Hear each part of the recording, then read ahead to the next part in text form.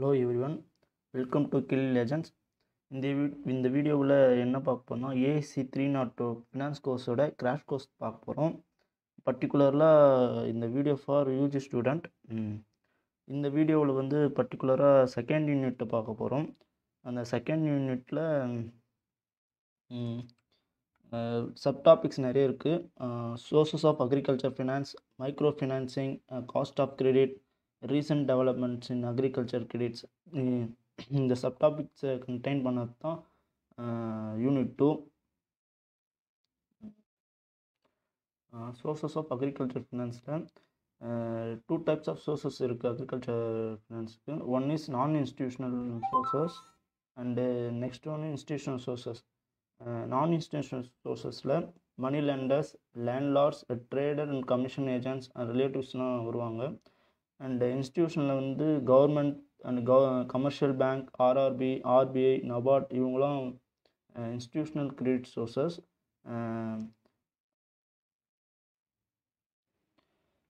நான் institutional and institutional சோர்சஸில் எது பெஸ்ட்டுனா institutional தான் பெஸ்ட்டுன்னு சொல்லணும். பிகாஸ் ஏன்னா நான் இன்ஸ்டிடியூஷனல் சோர்சஸில் வந்து அவங்க வந்து productive and purpose of credit policy வந்து மெயின்டைன் பண்ண மாட்டாங்க. Also the end user of the loan வந்து கன்சிடர் பண்ண மாட்டாங்க. பட் இந்த இன்ஸ்டிடியூஷனல் சோர்சஸ்லாம் அதெல்லாம் மெயின்டைன் பண்ணுறதுனால helpful to national development. So institutional sources of credit தான் நம்ம ரெக்கமெண்ட் பண்ணணும் மோஸ்ட்லி. அந்த இன்ஸ்டிடியூஷன்ஸில் யார் யார் வருவாங்கன்னா ஆல்ரெடி சொன்ன மாதிரி government, commercial banks, RRB, RBI, NABARD இவங்கெல்லாம் இன்ஸ்டிடியூஷனல் சோர்சஸ். பர்டிகுலராக இப்போ நம்ம கவர்மெண்ட் அவங்கள பற்றி சொல்லுவோம். பின்னாடி கமர்ஷியல் பேங்க்ஸ், ஆர்ஆர்பி, ஆர்பிஐ, நபார்ட்லாம் ஒரு பின்னாடி சொல்கிறேன் நான். அண்டு இந்த கவர்மெண்ட் வந்து ப்ரொவைட் பண்ணுற கிரெடிட்டில் வந்து 2 டைப்ஸ் ஆஃப் ப்ரொவைட் பண்ணுவோம். ஒன்று டைரக்ட் அண்ட் இன்டைரக்ட். இந்த டைரக்ட் கிரெடிட் வந்து லைக் தக்காவி லோன்ஸ் தான் டைரக்ட் கிரெடிட் சொல்லுவாங்க. அண்டு இன்டைரக்ட் வந்து சப்சிடி, வேறு ஸ்கீம்ஸு, அப்புறம் அதர் இன்ஸ்டிடியூஷன் ஆர்ஆர்பி, ஆர்பிஐ அவங்க கூட மெர்ஜ் பண்ணி ப்ரொவைட் பண்ணுற சோர்சஸ்லாம் வந்து indirect of source of credit. And next micro finance போகிறதுக்கு அதுக்கு முன்னாடி ஒரு சின்ன topic, rural இன்டெபிட்டன்ஸ். Rural இன்டெபிட்டன்ஸ்னால் means ஃபார்மரால் loan வாங்கி டெப்ட் ஆனது தான் ரூரல் இன்டெபிட்டன்ஸ். 1961 இந்தியாவில் 406 crore இருந்த டெபிட்னஸ் 1981 653 crores 2002 10,000 கோடியும் ஆகுது. அப்போ அது சிவியர் ஒரு காசாக பார்த்துச்சு. ஏன் இவ்வளோ இன்டெபிட்டன்ஸ் இன்க்ரீஸ் ஆச்சுன்னா செவரல் காசஸ் சொல்கிறாங்க.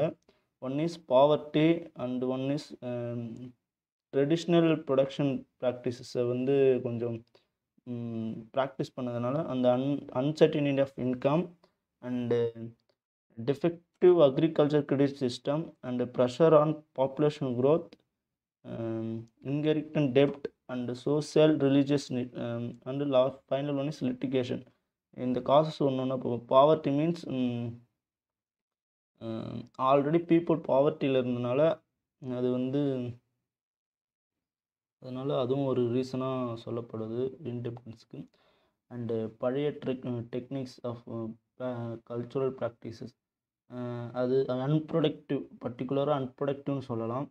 அண்டு தேர்ட் பாயிண்ட் இஸ் ஒரு ப்ரைஸ் ஃப்ளக்சுவேஷன் ஆகிறதுனால ஃபார்மருக்கு வந்து இப்போ 8 ரூபா போகும் ஒரு பொருள், கமாடிட்டி வந்து 8 ரூபா போகும் ஃபார்மர் சேல்ஸ் பண்ணுவோம். பட் அங்கே வந்து 5 ரூபா தான் போகும். பட் அவங்க எக்ஸ்பெக்ட் பண்ணுற இயர்னிங் வராது. ஸோ அதனாலையும் ஃபார்மரால் ரிட்டர்ன் பண்ண முடியாத லோன் அமௌண்ட்டை. அதுவும் ஆல்சோ ஒரு cos of இன்டெபிட்டன்ஸ். And defective agriculture credit system like money lenders வந்து ரொம்ப எக்ஸ்ப்ளாய்ட் பண்ணுவாங்க. அப்படி பண்ணியும் பட் கவர்மெண்ட்டால் ஃபுல்லாக எராடிகேட் பண்ண முடியல மணி லெண்டர்ஸ் இன்வால்வ் ஆகிறத. அதுவும் ஒரு reason. And population growth is another one reason. And வழி வழியாக வந்த கடன் சுமைகளும் இன்ஹெரிட்டன்ட் டெப்ட்டும் ஒரு ரீசன் சொல்லலாம். அண்டு முக்கியமான ஒரு இன்னொரு ரீசன் என்னென்னா சோஷியல் அண்ட் ரிலிஜியஸ் நீடட். இப்போ ஒரு ஃபார்மர் வந்து பயிருக்காக ஒரு லோன் வாங்குறாருன்னா திடீர்னு அவங்க வீட்டில் ஏதாச்சும் ஃபங்க்ஷன் அதுமாரி ஏதாச்சும் ஒரு ஃபங்க்ஷன் நடக்கும். பட் அந்த மணி அப்படியே டைவெர்ட் ஆகிடும். அந்த ப்ரொடக்டிவ் பர்பஸ்லேருந்து அன்ப்ரொடக்டிவ் பர்பஸுக்கு போகும்போது அது வந்து ஃபார்மரால் ரிட்டர்ன் பண்ண முடியாது. ஸோ டே பை டே அது இன்டெப்டன்ஸில் இன்க்ரீஸ் ஆகிக்கிட்டே இருக்கும். And final one is litigation. இந்த லிட்டிகேஷன் மீன்ஸ் வழக்கு. இது யாராச்சும் சில ஃபார்மர்ஸ் தான் அப்பியர் ஆகும்.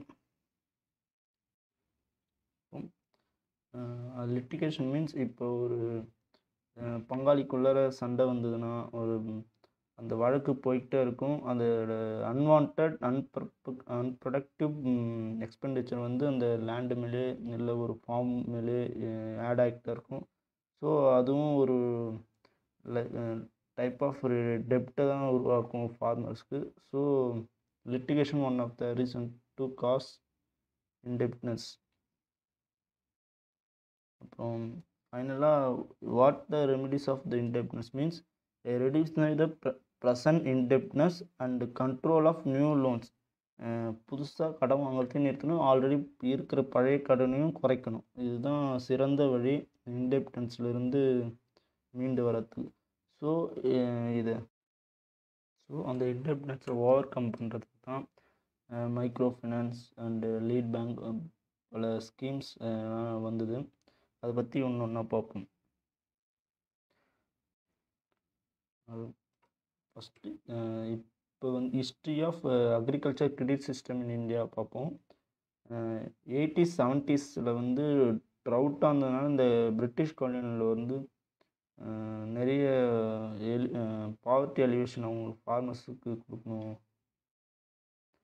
அவங்கள பாவர்ட்டி அலிவேஷன் பண்ணால் தான் நம்மளும் ஏர்ன் பண்ண முடியும் அவங்கக்கிட்ட இருந்து அப்படின்னு நினச்சி 1904 வந்து கோஆப்ரேட்டிவ் சொசைட்டி ஆக்ட் 35 அப்புறம் இண்டிபெண்டன்ஸ் டெக்லிங் அப்போ 35 அப்போ ஆர்பிஐ கிரியேட் ஆச்சு. ஆஃப்டர் இண்டிபெண்டன்ஸ் 1962 80s வந்து NABARD self help groups so many decentralisation credit பிளான்ஸ்லாம் introduce ஆச்சு இந்தியாவுக்கு. And 1991 economic change in world LPG liberalisation privatisation globalisation வந்தது. அண்டு அதுக்கப்புறம் so many changes occurs in credit system. Then commercial பேங்க்ஸை பற்றி இப்போ பார்ப்போம். 1934 RBI create ஆன பிறகு 55 வந்து SBI act so many subsidiary பேங்க்ஸில் merge ஆகிட்டு எஸ்பிஐ உருவாச்சு. And 1969 14 banks national first டேர்மாக 14 பேங்க்கும் nationalise ஆச்சு. இந்த 80s வந்து 6 பேங்க்கும் செகண்ட் டேர்மாக நேஷனலைஸ் ஆச்சு. First term 50 crores second time 200 crores டெப்ட் அமௌண்ட்டாக வச்சுருந்தாங்க, டெபாசிட் அமௌண்ட்டாக இருந்தது. இப்போ ஸோ மெனி பேங்க்ஸ் இருக்குது. Commercial banks, scheduled commercial banks, private banks, foreign banks, so many banks இருக்குது. அதை நீங்கள் எக்ஸ்ட்ரா ரெஃபர் பண்ணிக்கங்க. Then we will go to micro finance. Micro ஃபினான்ஸில் வந்து மைக்ரோ ஃபினான்ஸுக்கும் மைக்ரோ கிரெடிட்டுக்கு டிஃப்ரென்ஸ் இருக்குது. Micro ஃபினான்ஸ்னால் nothing but all insurance savings and loans of small range is a microfinance, but microcredit is nothing but only the loans to the low income groups. Crash course தவிர full டீட்டெயிலும் particular டைமில் சொல்ல முடியல. So நான் எது important அது மட்டும் சொல்லிக்கிறேன். இந்த செல்ஃப் ஹெல்ப் குரூப்பில் objective, self help group of characterisation and roll of and functions of self help group இதெல்லாம் முக்கியமாக படிச்சுக்கோங்க. இந்த next is lead bank scheme. Study group of national credit council வந்து 1969 சேர்மன்ஷிப் ஆஃப் டிஆர் காட்கில் அவங்க அவங்க பிளானில் வந்து lead bank scheme. Lead bank ஸ்கீம்னா nothing but particular டிஸ்ட்ரிக்டில் ஒரு ஏதாச்சும் ஒரு பேங்க்கு அதிகமாக எந்த பேங்க் அதிகமாக பிரான்ச்சஸ் வச்சுக்கோ அது அந்த டிஸ்ட்ரிக்டோட லீட் பேங்க்குன்னு சொல்லுவாங்க. அது வந்து மொத்த அந்த டிஸ்ட்ரிக்டோட சர்க்குலர் ஆஃப் அக்ரிகல்ச்சர் கிரெடிட்டை மெயின்டைன் பண்ணணும், provide to loans etcetera like that. And then another one features of the microfinance RRB. RRB வந்து all India rural credit review கமிட்டியில் ஸ்ரீ பி வெங்கடப்பையா அவங்களால வந்தது. And final one 2 terms, scale of finance and cost of credit. Scale of finance is nothing but range between the financing to the credit system, அதுதான் வந்து scale of ஃபினான்ஸ்னு சொல்லுவாங்க. And cost of கிரெடிட்னா nothing but includes interest and arrangement fees with the scale of finance is cost of credit. இப்போ வந்து நம்ம higher institutions credit system பார்க்கலாம். One is RBI, NABARD, ATP and IMF and world bank. இவங்களாம் வந்து higher agriculture financing institutions. அந்த first RRB already சொன்ன மாதிரி 1934 RRB வந்துச்சு, சாரி ஆர்பிஐ வந்துச்சு. அண்டு பேங்கிங் நபார்டு 1972 ஆரம்பித்து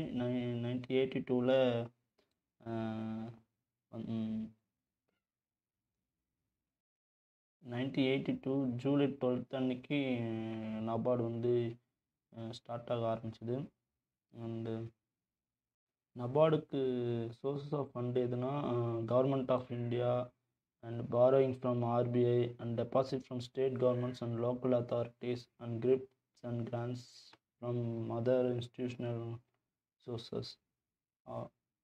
நபார்டு வந்து 2 types of refinance பண்ணும். One short term refinance and medium term and long term refinance. Development activities, regulatory activities இதுக்கெல்லாம் வந்து இன்வெஸ்ட் ப்ரொவைட் பண்ணும், ஃபண்ட் ப்ரொவைட் பண்ணும். And ATP Asian development bank 1966 to promote and social development in Asia and Pacific countries by providing loans and technical assistance. இதோட head quarters வந்து மணிலா, பிலிப்பைன்ஸில் இருக்குது. It aims at eradication of poverty in Asia and Pacific region. And one IMF, International Monetary Fund. The international is one of international organization. At present 185 countries are members of IMF. This headquarters located in Washington DC in USA. Functions of IMF is helping in international trade, and that is business between countries, looking after exchange rate, looking after balance of payment, helping members countries economic development. And World Bank நார்மலாக international bank of reconstruction and development IBRD வந்து தான் world பேங்க்னு சொல்லுவாங்க. World bank குரூப்னா தான் 5 groups.